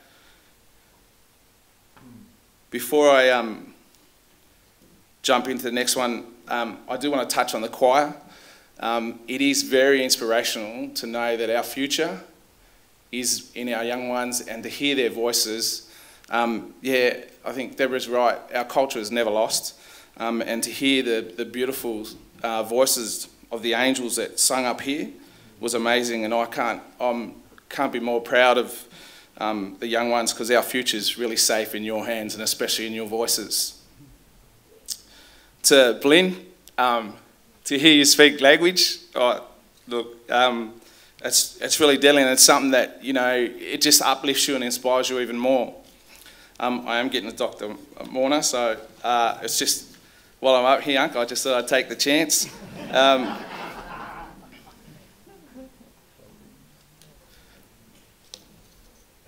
So it was really interesting, Dr. Moana, that you've probably not really addressed the real game, which is Australian football rules. But you know, being at Rumbalaya Football Club, I'm sure they'll show you, just how technical the game is. But it was interesting in terms of Dr. Moana's talk, how he started off with that, like everything, we do struggle to catch up with the technology sometimes, and how it does race from us.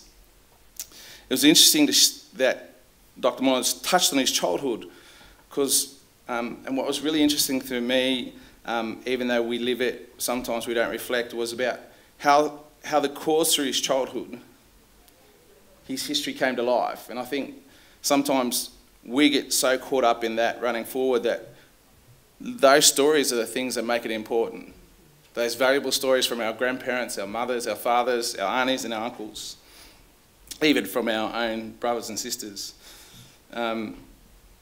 Interesting to hear about his first granddaughter, how the first thing that they learnt was Maori language, not English. So maybe there's something for education here to think about and probably do a lot more of. To touch the edge of the future, all the edges of our past today and then into our future. Dr. Moana talked about the innocence that from hardship can rise greatness, and regardless of the oppressors, the ability to keep going forward is something that is endearing and special within every nation of Indigenous people. It was interesting to hear about the League of Nations and to share the story about the wars are not ready. And from that I captured that even though those elders who walked back, the ability wasn't to say that we couldn't. The ability was to say that they stood strong in their pride to make sure that people, their own members, realised that that government wasn't ready for them. And I think it's a telling thing in our history that for us, and certainly our ancestors have laid that journey for us, and have identified that that government wasn't ready. And in Jill's speech, she touched about the government that now is, so that's really good. But part of that's in Jill's speech, she talked about the fruits at the table. So we've got a big table now, but it's a journey from what comes from that. And I think Dr. Moana then captured that again by talking about how integrity and strength and staying strong and proud and resilient. He mentioned the stories of violence and genocide in the history. And what I took away from that is what shines through the light of darkness is always about people's ability for survival and to be resilient above all else. And you know, when you look at the histories right across the world, you can see the resilience in history, but more importantly in our own. The Declaration of Human Rights, the humanity of people, the remarkable connection of similarity we all share. Never give up our independence, our integrity, and always make sure we stay true to our rights as Indigenous people. Always remember the land. It is where we come from, that place of who we are.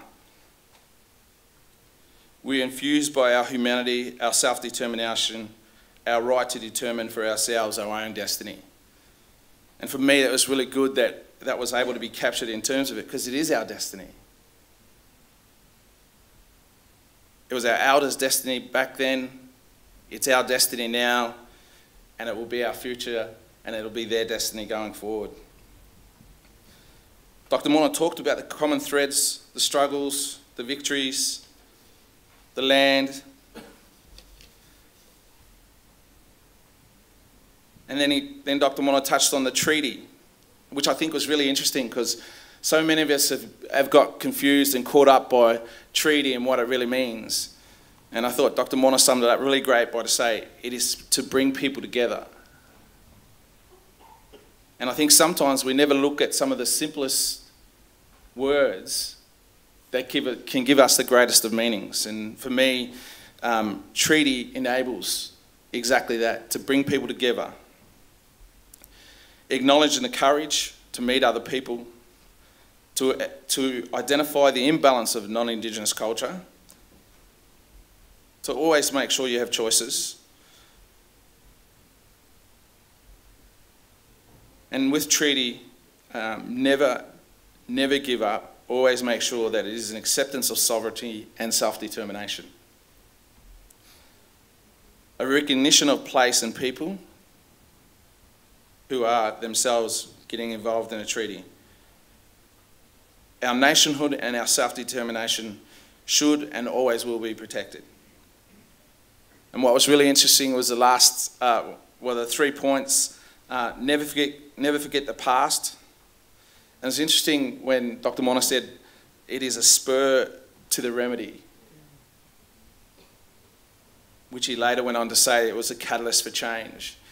And for me, sometimes it is the words, and for me, remedy is something that we connect to. 2, to shape the treaty to suit the present. And one of the captions in that, which I thought was really good, was adaptation does not equal submission. And never have we as Aboriginal people ceded our sovereignty. The plan for the future. Oh, sorry, number 2, to shape the treaty to suit the present adaptation. Number 3, to plan for the future, to make sure it's future-proof, self-determination, and it should be flexible enough, visionary enough for a strong future, cultural history, a celebration, where Dr. Moana gave an example of the Parliament and how getting everyone to go around and talk about with the minute silence, but then this turn it into a celebration, which I thought was absolutely fantastic. I think that might be something we might try. Our self-determination will take different forms, but it is okay to be different. And for me, it's really interesting because, you know, some self-determination has been talked about so much, and we all have our own views. But I think that's what makes it beautiful, and that's what makes it a part of us being able to come together and to sit and talk it through. And then finally, in my closing, the big thing that for Dr. Moana, and certainly what he said was, let's dare to dream for our future. Because it is our future that will help us remember the past, shape the present, and look forward to the future. Thank you, Dr. Moana.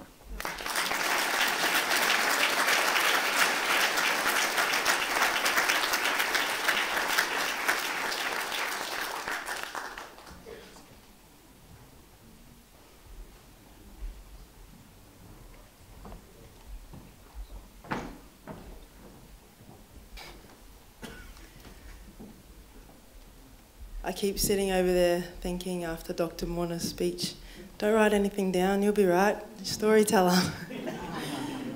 Then I panic. But I guess first, just before we close, just want to invite Uncle Paul and Professor Glenn Davis up to give a few gifts and thank yous.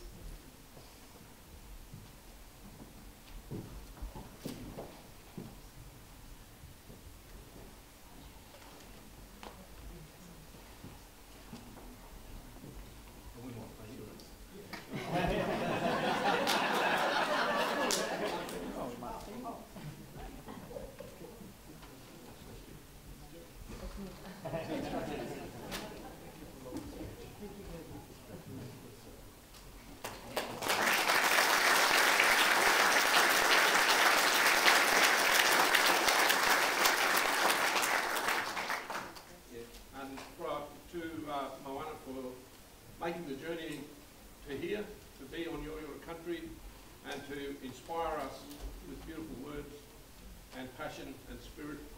And on our behalf, we'd like you to accept this gift. Thank you.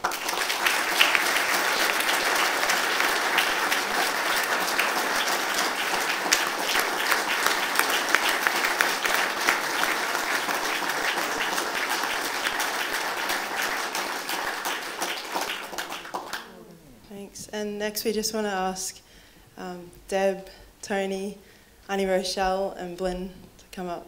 Thank you. Just to see you again.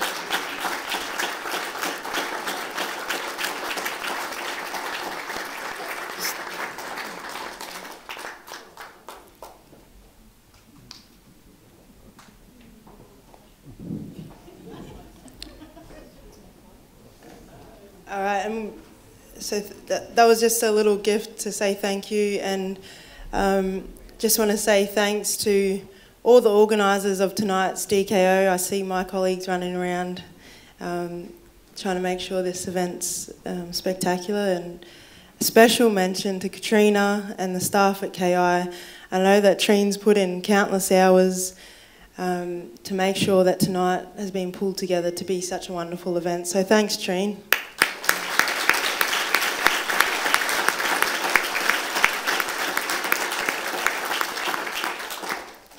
And just, I wasn't asked to do this, but I just want to say, you know, to my colleagues and friends, you know, Shepparton's homes. I have many non-Indigenous friends here. Just what Dr. Moana said, you know, will you come with us and can you keep up? And just at the end, I'd just like everyone to come to the front so we can get a group photo. You know, it is a very special event, 10 years of the Dungala Kaiela Oration, and of course Professor Davis's last one. So thank you, and we hope you stay to enjoy the refreshments afterwards.